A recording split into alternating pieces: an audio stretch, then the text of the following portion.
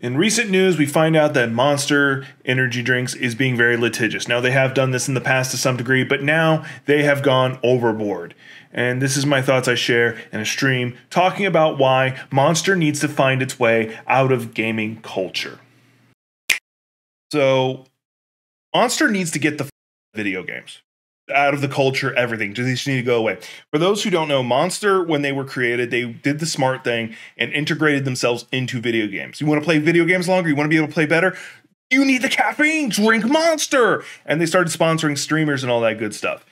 And, you know, that was a smart thing. Well, now they're going after indie devs. Hang on, there's more to this story. This is an old story. Old, like a week or two old. And they started going after indie devs for the use of the word monster. And it's crazier than that. If you had monster in the title in any way, they were trying to sue these indie devs, and that's what they were doing. And they've done this before with several other games previously. And not only was that, if you used any writing that was similar to their M, they'd sue you.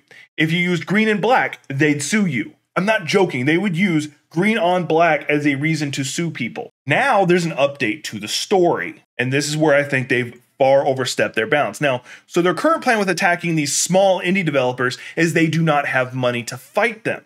They will bleed them dry, so they'll just settle. Now they're going after the Monster Hunter franchise and Pokemon.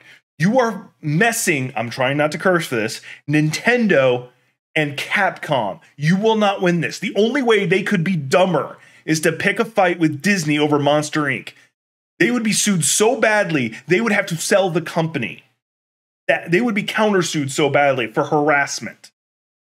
They're not going to win this. And I think us as gamers need to say Monster needs to leave gaming culture as a whole. Because remember, they've pushed themselves into video games. They showed up in Death Stranding, which is a great game. I love the game. But they're in the game, and then they sponsor all these streamers. And then they've done a lot of other things that annoyed the hell out of me. No, this is recent. They did it before. They've done it before, but they're doing it again.